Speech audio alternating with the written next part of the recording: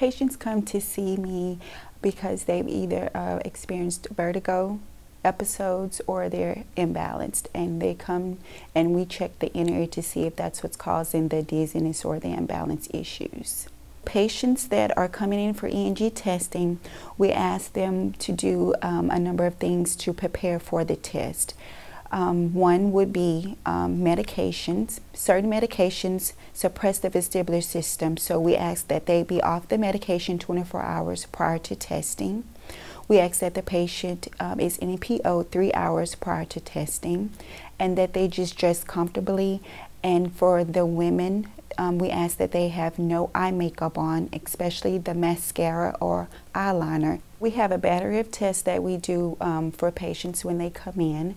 We do the VEMP test, we do calorics testing, we do rotary testing. With the VEMP test, we use electrodes and little earphones that they use to put up to their ear with clicking noises, so they lift their head up and down. The next part of the test consists of the rotary chair.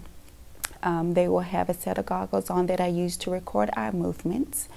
They will be strapped into a chair, and the chair rotates with the patient.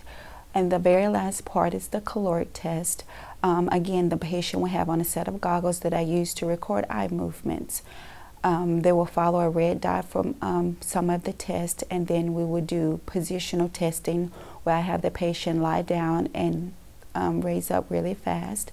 And then the last part of the test, I do water calorics. I put cold water in each ear, and then I follow with warm water. When I do that part of the test, the patient may become dizzy, but that's something normal, and it doesn't last very long, maybe a minute or so, and then it'll start to subside. Patients that comes in with claustrophobic issues, I generally go at their own pace. I don't rush them through testing. I take my time, and along with them, and I tell them we go at their pace, and if they need to stop, we can stop at any given time.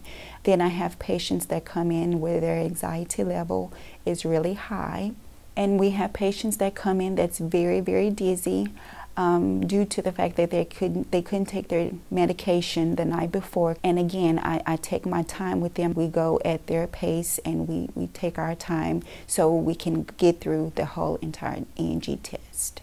Some patients call prior to testing and ask the question if they need to bring someone with them. So we tell them it's up to them if they would like to bring someone, but 90% of our patients do come by themselves.